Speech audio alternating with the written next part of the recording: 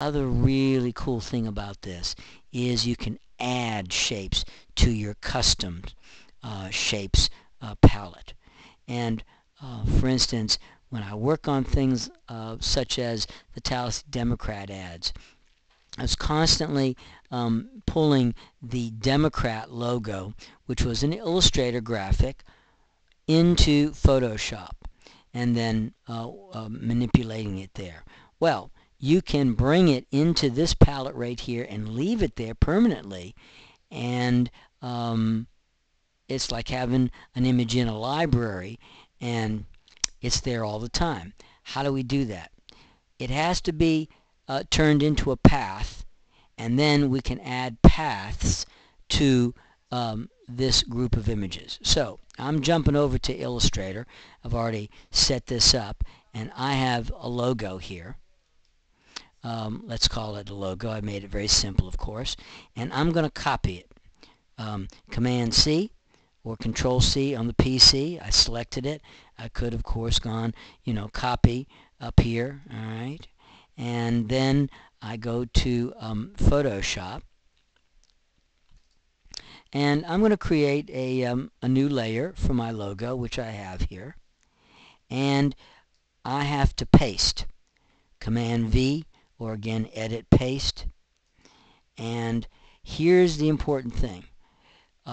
You can drag and drop images between Illustrator and Photoshop, but you won't get this dialog box. So when you copy and paste, you get this. And here, we'll come back and talk about some of these at a later time, but here one of them is I can make it a path.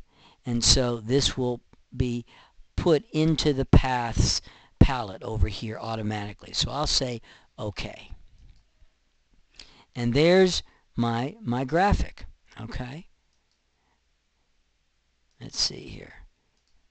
You can see there it is. I'll go ahead and I'll save it. As I mentioned earlier, I'll save the path, and I'll just call it my logo.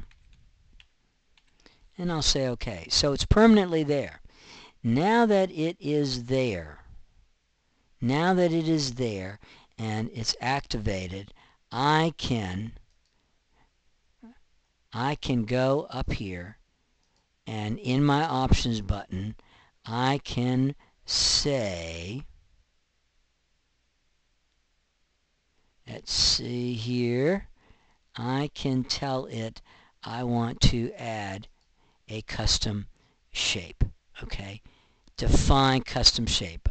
I'm sorry, I was thinking it was in the dialog box there with the others, but here it is. Define custom shape. And so here I can pick the shape. I can call it my whatever I want to call it. I say OK, and now look.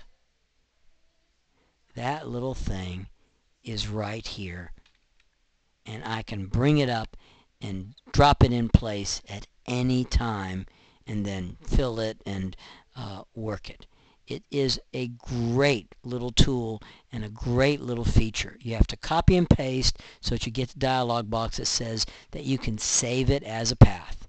And by doing that, you can either just leave it as a path that you can turn on and activate, or you can come up here under Edit and say define the custom shape as a path, and it will save it right in there with the others, and I can call it upon it at any time. Here I'll throw this away, but it's not gone because it's right here, and here it is. Boom. There it is. I come over here, hold my shift key so I don't distort it, and I can drop it on the page as often as I would like. And that's a pretty amazing sort of thing. Before, also, when it was a path, at any time I can turn it into a selection, and then I would be able to fill it with some color, let's say. And there is my logo.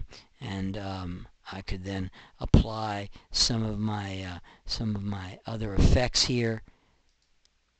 Okay, and I can do a drop shadow on it, and then I can bevel and emboss it, and that sort of thing.